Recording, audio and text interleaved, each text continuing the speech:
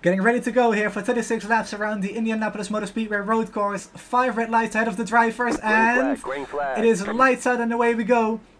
Corey McFarlane leads the field down into turn 1, gets a great jump off the line. Robert Sadler gets a little wheel spin there as we go into turn 1. Corey with a big lead into turn 1. Pino Krijeveld has a look up the inside, isn't able to do anything there. As we go through turn 2 again. Everybody clean so far, it's good to see.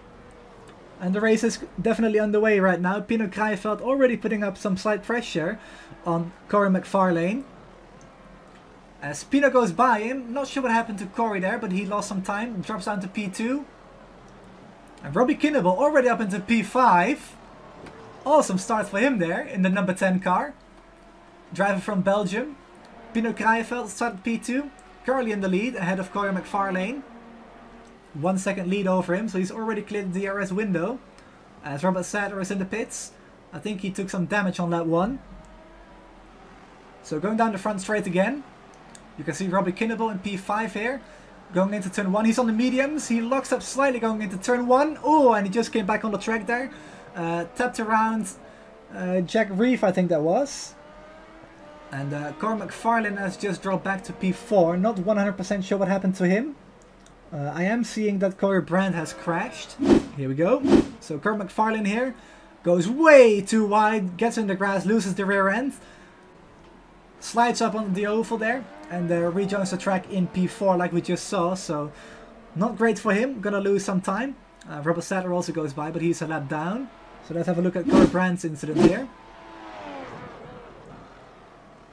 I think he just went off as well. Clips the grass on the inside, but nothing major there. Goes offline and just slides off the track. Yeah, there's no grip on the off the racing line. Trying to turn his car around and recover from that. So unfortunate for Corey. He's going to drop back a little bit as well. Aaron Smith with a good run. Out of turn 13, down the front straight. Open DRS. And he goes up the inside here with relative ease. Takes over P2. Nice move there by Aaron Smith. As Corey McFarlane is going to have to try again on Aaron Smith here. Into turn 1. This time he is much further ahead into the braking zone. He takes over P2 from Aaron Smith. Still in the top 3. So, ooh, that was a bit close there. Under the brakes. Pino, your race leader, comes into the pits. Slows down to the speed limit. Stops to go off the car, of course. And he goes onto the medium tires with 25 laps to go. You can definitely see the grip advantage now as Jack Reeve in the background has spun around in turn 5. Gets back going again. As Pino Krijeveld goes up the inside of Robbie Kinnable. Makes the pass up into P4. As Grabowski also passes Jack Reeve. Corey just went off, gave P9 to Robert Sadler. Both of those drivers a lap down. And Corey's still doing an excellent job so far. Managing his tires as Mike Wayne moves ahead of Aaron Smith here. Into turn 1. Ooh, that was a bit close there on the exit. But Mike Wayne up into P2. Corey McFarlane and Mike Wayne into the pits. 44.0 seconds is his pit stop time. As Aaron Smith is right behind him. Great view from that. So Mike Wayne's tire is not up to optimal tire pressures. Of course, they are pre-warmed in the tire warmers. As a little bit of oversteer moment for Mike Wayne there. Out of turn 5, and there's a big incident there. Aaron Smith locks up under the brakes. Great work, mate.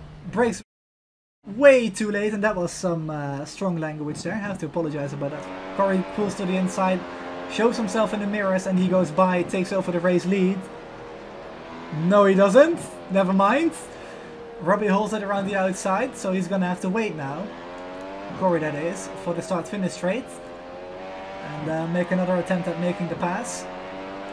Corey definitely really close to the gearbox of Robbie's car here. DRS opens on the start-finish line, the out of brakes. This time Corey does go by, takes over the lead as Robbie locks up the inside front tire, but keeps it away from the gearbox of the car in front. Doesn't have a front end on the car. I'm not sure what went on there. I'm gonna have to rewind myself here. Oh! Driver error out of turn 7. On the power way too early.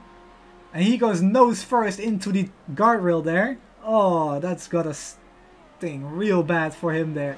Absolute class of the field until that moment on. He was doing a great job. Might have been here though. Yeah, it's been here. So, like I said, Aaron goes way too deep on the brakes. Mike tried to hold the inside to defend the position, and yeah, Aaron just took way too much speed into the braking zone. That's definitely on him, I have to say. So unfortunate for Mike. He's, of course, like you heard on the voice chat. Once again, apologies about that language, but he was a little upset with that. Understandably so, it has to be said. Grabowski goes by Rogenbach there for P3.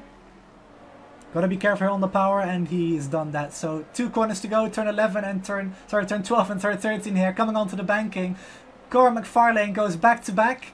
Going to take his 2nd win of the season. He won at Hockenheim. He's going to win again at the Indianapolis Motor Speedway. He takes over the championship lead by a fine margin as well. Congratulations to Corey and the Drop Bear and Cozy team on another win. Robert Sadler comes home in P5 a lap down. Aaron Smith comes home in P2, Rogenbach P6, Jack Reeve P8. Of course, those guys are all lapped.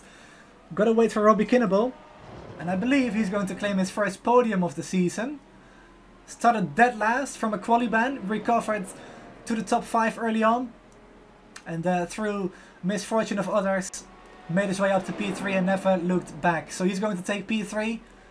Awesome performance by Robbie, as Corey is doing the, well, right now, famous burnouts for the Drop Bear and Cozy team. There he is. He doesn't even care about the car's damage anymore.